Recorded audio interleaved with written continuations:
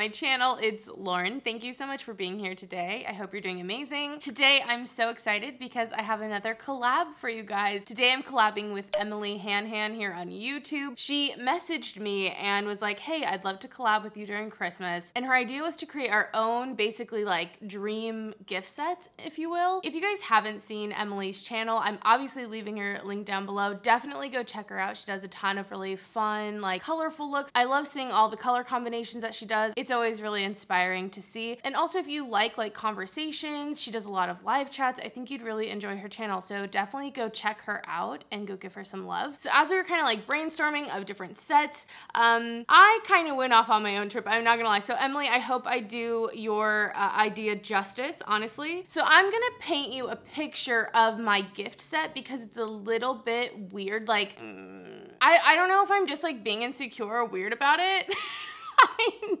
I know that's like so strange, but my kind of idea for everything in here was new discoveries, like new to me brands in 2020, things that I hadn't tried before, but I did this year, kind of like this time capsule of products I was trying out and testing. And basically I thought like it would be cool to give this discovery set to one of you guys or like have it as a curated box almost, because let's be real, the stuff that I have to show you guys, like as a set, first off, the set would probably be kind of expensive. Like I don't even know how that, like it doesn't actually work as a set in a lot of ways. It really does work better as like a box you could buy.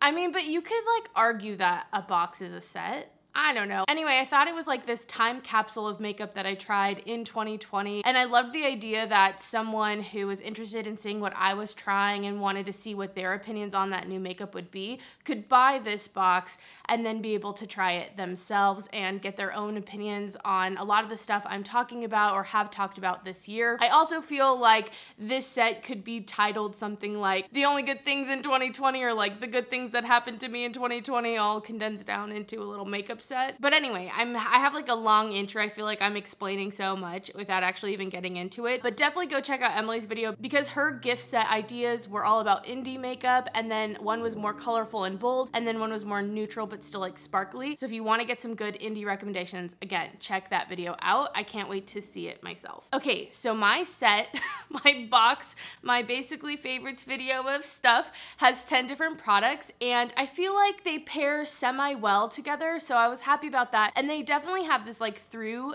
theme of sparkle. Sparkles. It honestly really was the year of sparkles for me. This year, 2020, I needed something shiny to just like keep my spirits high. So let's start with one of my favorites. Let's start with highlighters. I think both these highlighters would pair so well together. This highlighter from Charlotte Tilbury is amazing. I really have been enjoying it. It's the Pillow Talk Beauty Wand, and there are a few different colors, but there's something about this product that I put the tiniest bit of this on my cheeks and I feel like it just looks so glowy. It's so simple. I blend it out with my sponge and it gives such a wet shine look without being like super particly sparkly. Does that make sense? Like it doesn't have all those little shimmer particles. It's like a very classy wet shine look, and I've just really been enjoying it. I've been loving this as like a layering product, so that's kind of what I do, but it looks beautiful on its own. It's seriously a really great product. I think I'd be okay if this didn't have like the sponge tip exactly like this, but overall, I mean, I can't deny that this is like a really great product. I really have been enjoying it. So this is like a new to me brand. I hadn't tried anything Charlotte Tilbury until this year, and this was definitely one of the standouts. For powder highlighter, which this is what I used today to kind of top over that, this is the Pixi Glowy Gossamer Duo in Subtle Sunrise. And you guys, seriously, I slept way too long on this freaking product. I'm not sure if I had tried anything Pixi until I bought this. I don't think I had. It was always one of those brands that I felt like was too expensive for the drugstore, and if I'm gonna like go more expensive with makeup, I'm just gonna buy from Sephora. So I feel like that kind of middle ground price point kind of kept me away from the brand, but my goodness, this is so amazing. This just looks so glowy. Can you see my stained hand? dude, you guys, the other day, swatching stuff just stained me, just got me good, marked for life. Anyway, this is something that for the $18, I think it's so worth it. I feel like it performs so high end, and these products, I think they all have this running theme of things that I was like, you know, something was holding me back from trying these brands or exploring these brands more. And I feel like each of these products kind of represents that feeling of joy that I have, that I actually like did it, like, you know, went past the edge, actually bought the item that I've been pining after or whatever it is. And this was just amazing. I really, really love it. So I only put 2 highlighters in. I'm pretty proud about that. It's been the year of, like, again, sparkles and highlighters for me. All right, before we get into the mass of eyeshadows, because you guys all know those are my favorite thing ever, let's talk about 2 more cheek products. I have another cream here, and this is another newer product to me. I have tried Fenty before this product, but this was like a new release in 2020. There was no way I could try this product before 2020. And honestly, it was something that I didn't even think I would try this year. I kind of on a whim bought the Fenty set with the diamond balm, and there was also a lip gloss in it. And I am so glad that I did. This blush, this is the Fenty Glow Cheeks Out Freestyle Cream Blush, and it is so beautiful. I love this potted product. I love the consistency. I love the way that my sponge goes in here and like applies the product.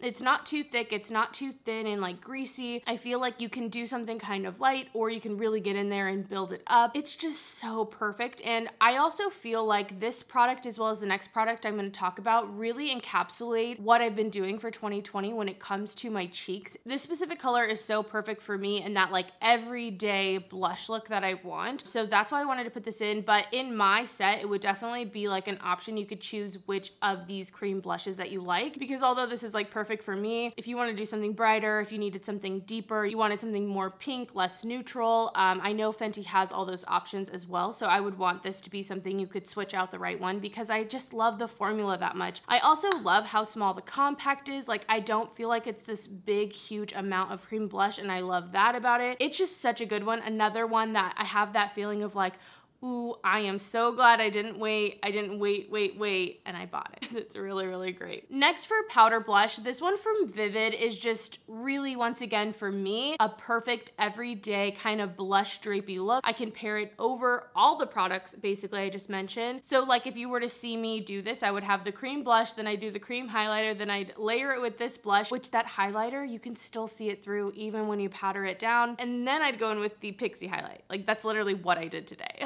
on my face. But anyway, this from VYVYD, this is the shade Crossover. They have some brighter blushes once again. I've just been so impressed with VYVYD as a brand. It's like one of the more K-beauty brands that I feel like is doing something a little bit more maybe adventurous or kind of fun. I don't know, I just like them. I just like them a lot. I'm very intrigued by the brand, but specifically Crossover is just that perfect everyday blush, not only in color for me, but also I love the formula because it's not overly pigmented. It's nice and buildable, so I can, you know, swirl my brush in, build it up to my desired intensity level, but then also I love that this has this kind of satin sheen to it, so it's not a complete matte, and that's definitely my preferred blush formula as well. But this would also be something that I would want you to be able to pick your shade. All right, are you guys ready for the eyeshadows? This is part of the reason that it kind of doesn't work as a set. It's like, it's not like a full face by any means. I have literally no lip products to show you because I didn't try anything new from brands that I felt like I wanted to even put in here. Like, I don't know. I hope you guys enjoy the video nonetheless. I'm really trying. So let's talk about a large, like, pre-made palette. This is the first time I tried GlamLite this year, and I was really excited about it and really loved the formula. So this is the Ice Cream Dream palette. This is what it looks like, and honestly, I feel like for my colorful needs, this has everything. Everything I could ever want. We have like the nice pinks, we have the pastels. There are quite a few of these like coppery shades. I don't think there needed to be that many in here, but I will say the formulas on them are slightly different. Some are more shimmery and then others are more of like a foiled metallic. Even this French vanilla shade, which I like to use my finger with, is really nice and flaky and can be this nice like pop of highlight on the inner corner or on the brow bone as I'm kind of blending out. I've just been really impressed by the formula, and honestly, for a large palette, this has just been one of the best all-in-one type palettes that I've gotten in a really long time, which is partly because I'm into smaller palettes, but this one definitely just has so much variety for me. I really like it. I love the mirror. I even do like the front of this palette. Like, this just is such a vibe that I'm down with. And I like that it's fun and playful while still being like more functional than some of the other palettes from GlamLite. So this would be in here. I know it's like the weirdest set, but that kind of makes sense for me. Next, I wanted to talk about this little mini eyeshadow palette from Natasha Denona. And this palette kind of subs in as like an overall representation of luxury eyeshadow formulas. This year was the year that I kind of understood luxury eyeshadow formulas. You guys know me, I like something bright or sparkly, and I will say, as the year has come to a close, kind of halfway through the year, I have been enjoying more neutral looks. I just have been. I still love a good level of like sparkle, but overall, I definitely just feel so pretty in something neutral. And I feel like luxury eyeshadows help with that as well. Like even the satins, things that look kind of boring in a luxury formula can just look so stunning. So absolutely beautiful. I've just really come to appreciate the beauty of them this year, and so I definitely wanted that represented in my kind of time capsule of products I was trying. This little mini Natasha Denona palette, Hannah actually gave me, Hannah Louise posted for my birthday, the beginning of the year before everything was like upside down and topsy-turvy. And this was the first time I had tried Natasha Denona's formula since I had the Lila palette. And back then I didn't like that palette, and I really wonder if I would like it more now. Like my tastes have changed that much. And so with this, I've tried Charlotte Tilbury's formula, I've tried more Natasha Denona, and I've really just come to appreciate it this year. That's what this is in here for. I do really love the mini palettes from Natasha Denona. I think they're a really great value if you are wanting to give this formula a try. This I wanted to put in my time capsule. I'm gonna finish these kind of pre-made palettes up with the Roen Quad. I picked this up from Sephora this year. They were doing basically 30% off. These normally retail for $42, but I got it for $29, which was amazing. And I picked up the 1111 Quad, which was the one I had my eye on. I loved that this had warm tones, but also had that gray, so I had this cool tone in it as well. And I just really love like these kind of peachy tones on me. Like they're not too warm in here is what I really liked about it. And so far I've really been loving it. It is new, but I wanted to throw this in. These aren't like 100% like tried and true favorites. This is definitely the example of like what I explored in the world of makeup this year, and Roen was one of them. I'd been wanting to try Roen for a while. Again, I've seen Hannah talk about Roen so much, and so I finally bit the bullet and did it, and I really have been enjoying it. Something that's kind of interesting about these shadows to me is that they're quite stiff, and I feel like that lends themselves to really layering quite well, so you could really build up a very textured shadow. I talk about textures a lot when it comes to my eyeshadows, but these definitely show texture in a more substantial way than a lot of my other even kind of gritty shades. These like build upon themselves. And so I think that makes them just so unique. I love how classy and luxurious this is.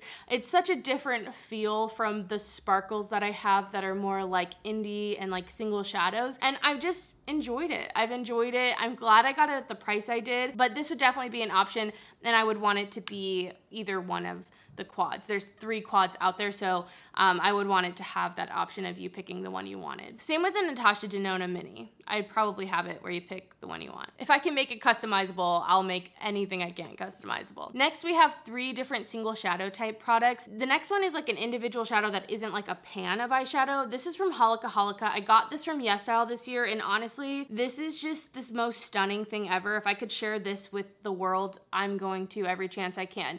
This specifically is Moon Flesh. I have Rose Flesh, and I just ordered the 2 other ones because they came back in stock on YesStyle. I was like, hell yeah, they're on stock. I couldn't get them all. So I did. I got the other 2. So those are coming to me. I'll let you know if they're just as good. This is what's basically all over my eyes. I used the Roen gray shadow as like a base. I used the Natasha Denona mattes, like the lighter one and the deeper one, as transitions and outer corners. This is all over my lid, over that base of the Roen, and it's just so freaking stunning. Such a beautiful taupey kind of a aluminum type shade. It's not too gray though. There is this like brown to it instead of it being too gray or silver. And I just love it. It is hard to find this sparkly of an eyeshadow, I feel like, from brands that aren't indie. And so this has just been so amazing. And this is like, this brings the shine. It's not like those other kind of topper shades from like Korean brands. This is like full-blown sparkle. Like you can get pretty opaque coverage if you want from this. You can make it a little less opaque depending on what you want.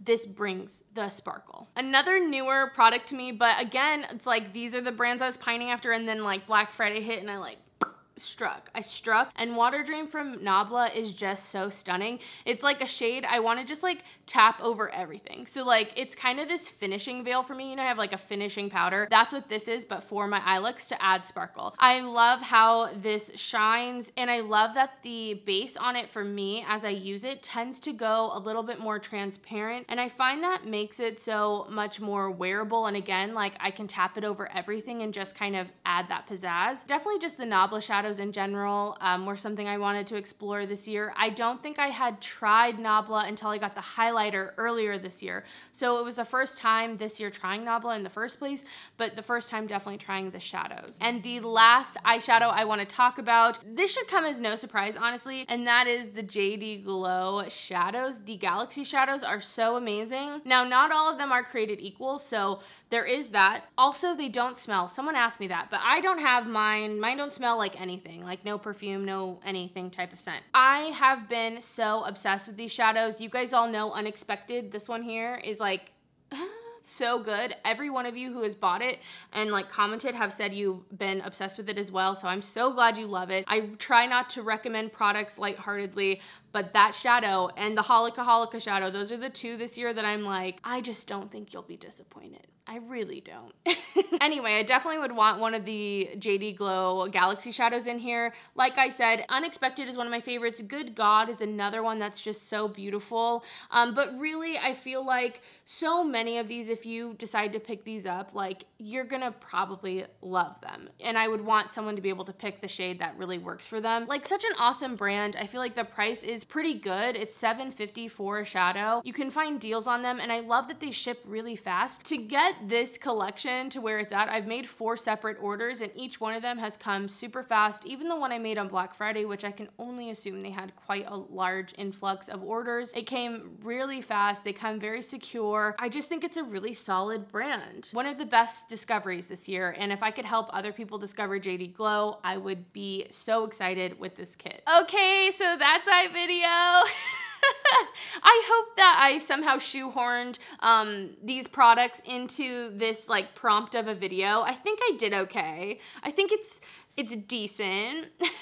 Nonetheless, I hope you enjoyed hearing some of my thoughts about the new discoveries, the new brands, kind of this 2020 time capsule of makeup that was intriguing me this year, that I tried for the first time this year, that got me excited. Things that I feel like were really close to my style of makeup as well. Thank you so much to Emily for messaging me and asking me to collab on this video. Again, I hope I did it enough justice. I can't wait to check your video out, and definitely make sure to go check her out. Other than that, thank you guys so much for watching. I hope you're having an amazing day, and I will see you tomorrow with another video. Vlogmas 2020.